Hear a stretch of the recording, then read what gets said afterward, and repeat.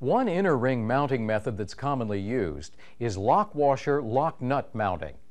In this method, a shoulder on the shaft is used to prevent the bearing from sliding in one direction. The shoulder is the place on the shaft where the shaft size changes so that a bearing can be placed against it. The bearing is installed with a press fit against the shoulder. A lock washer and a lock nut are used on the other side of the bearing to prevent the bearing from sliding in the opposite direction. The lock washer has a tab that fits into a slot in the shaft and prevents the lock washer from slipping around the shaft. Other tabs on the lock washer can be bent to fit into slots in the lock nut to prevent the nut from loosening.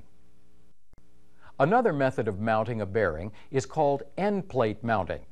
This method is used when the bearing must be mounted on the end of a shaft.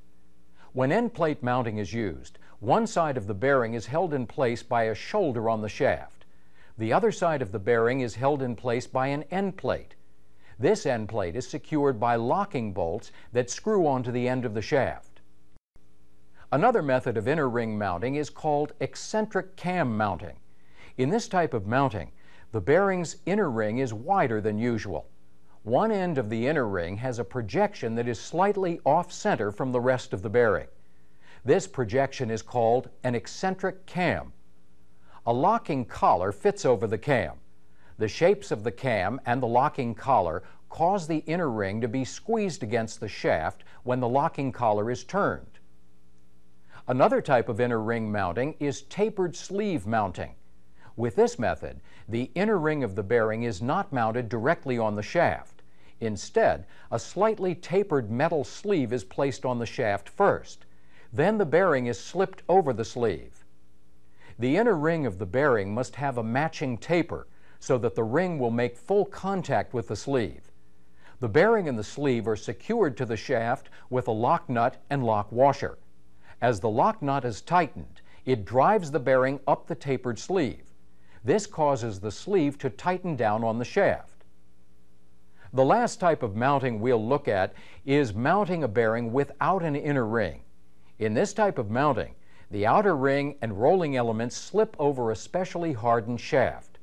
The rolling elements are in direct contact with the shaft, which acts as the inner ring of the bearing. This kind of mounting is often used when there is not much space around the shaft. Bearings are usually enclosed in housings. The housing is the part that surrounds a bearing and holds it in place. In order to support the bearing, the housing must be able to handle the types of load that the bearing is subjected to.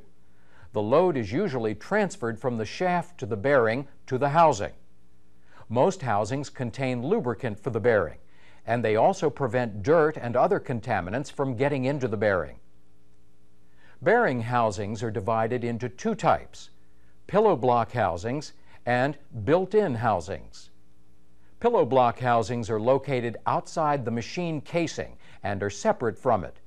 In some cases, the pillow block housing holds the end of the shaft. In others, the shaft passes through the housing. Pillow block housings can be either solid or split, and they come apart in different ways. Some solid pillow block housings have a removable cover.